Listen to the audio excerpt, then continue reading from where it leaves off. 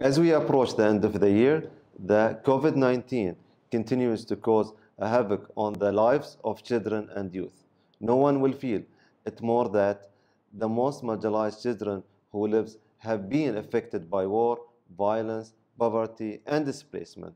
A large part of our work at Education Above All focuses on the millions of children and youth who were already out of school before COVID-19.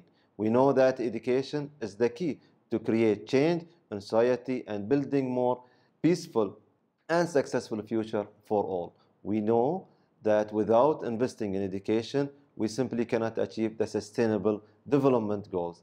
This pandemic has shown us many lessons, and perhaps the most important lesson of all is the need to work together if we hope to create a sustainable future for all. This is why today gathering is so crucial. We need alliance and partnership to create bold commitments to backed by long-term investment. We at Education Above All Foundation are dedicated to working with key partners and alliance friends to ensure access and inclusive for quality education for all. Thank you very much.